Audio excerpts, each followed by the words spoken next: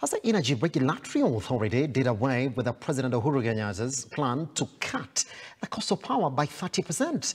Now, the prices were further adjusted upwards after the energy regulator factored in the inflation charges, a cost that was exempted from the charge under Kenyatta's administration.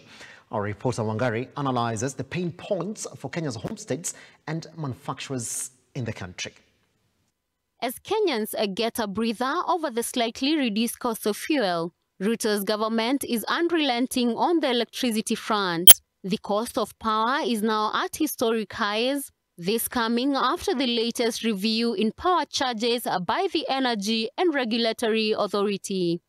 Latest data now shows that Kenyans using less than 100 units per month are now parting with 19.74 shillings per unit, up from the 19.27 shillings a month ago. This means that even after the Energy and Regulatory Authority expunged Uhuru Kenyatta's 15% caution in the price of power, the cost has gone even higher.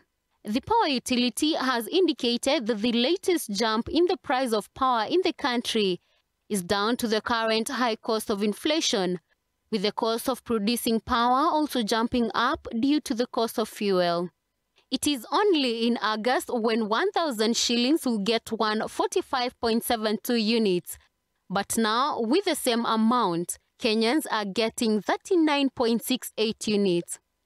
Are there more levied charges that Kenyans should be aware of? Or are we living the World Bank agenda of meeting the power distributors' financial gains by 2023? For Lookup Business, my name is Wangari Njoroge.